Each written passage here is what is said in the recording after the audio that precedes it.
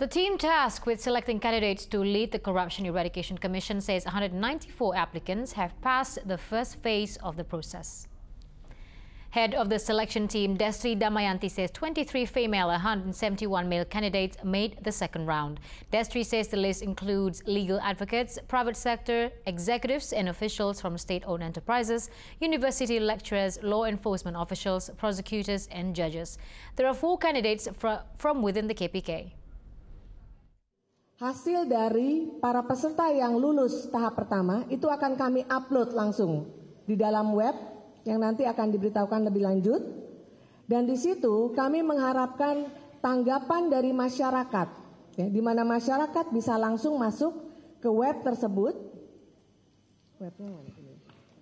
Maaf saya, ini webnya adalah di www.capimkpk.setnek.go.id. Saya ulang lagi, www.capimkpk.setnek.go.id.